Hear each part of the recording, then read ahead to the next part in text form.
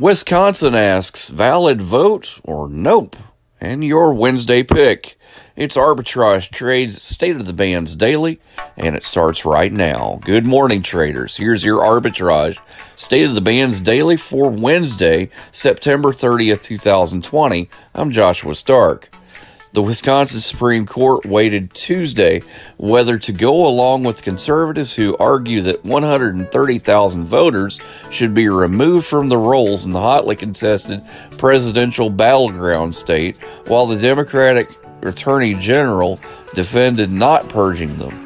The Wisconsin case is one of several lawsuits across the country, many in battleground states that seek to purge voters from registration rolls. It is being closely watched because President Donald Trump won the swing state by fewer than 23,000 votes in 2016. More after this. We're all doing a lot.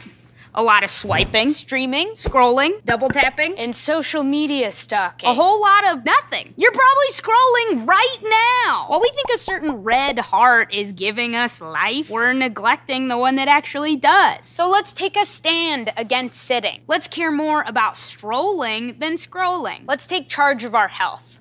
Let's make moves together, starting now. Now.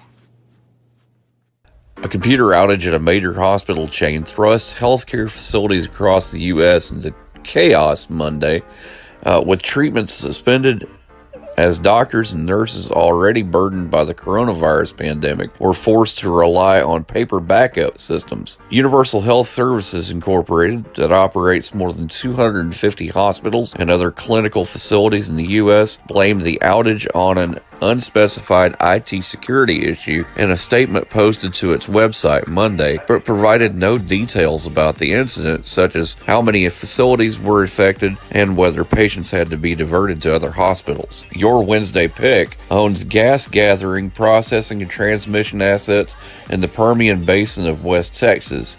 Based in Houston, as a subsidiary of Apache Midstream. Altus Midstream, symbol ALTM, starts at 11:01. See on page 4 that the projections need to be tornado next Thursday. Seriously? Thursday? Can't do that.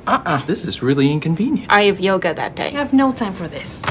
So. I can't do Thursday, but I can do Friday. Disasters don't plan ahead. You can. Talk to your loved ones about how you're going to be ready in an emergency. Don't wait. Communicate. Arbitrage Trade Analytics, LLC, is a privately held market research company. Arbitrage Trade Analytics, LLC, is solely responsible for the preparation and distribution of the content of this podcast. The opinions offered in this podcast are for informational purposes only and are not intended to be investment advice. Seek a duly licensed professional for investment advice. For more information about the informational research and services offered by Arbitrage Trade Analytics, LLC, please visit arbitragetrade.com.